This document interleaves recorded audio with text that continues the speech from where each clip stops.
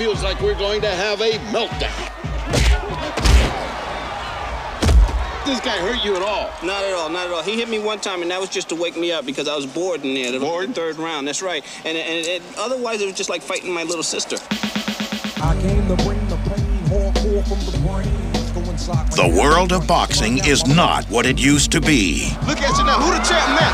Who the champ now? He's got a gun. Didn't I tell you you're gonna get your shot? You ain't my daddy, are you?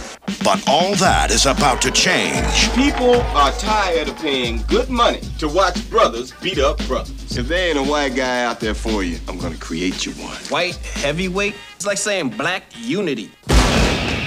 I want you to return to the ring. I don't fight anymore. I guarantee you $10 million.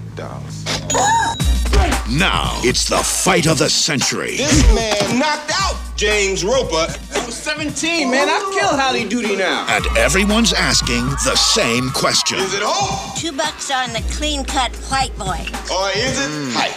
You got to stop eating this stuff to be in some kind of shape. Oh, I'm in shape. I'm round.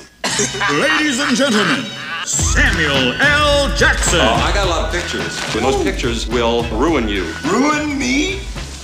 My reputation?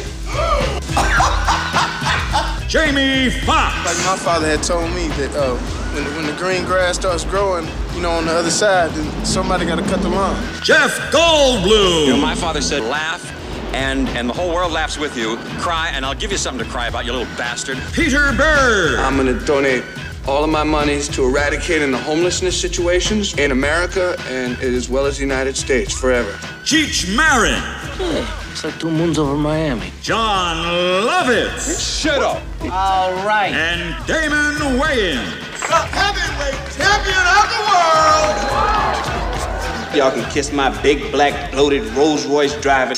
Damn. Damn. The Great White Hype. I'm the #1 contender, and I'm tired of you dunking me. You know, we got guns on you, and what you got, huh?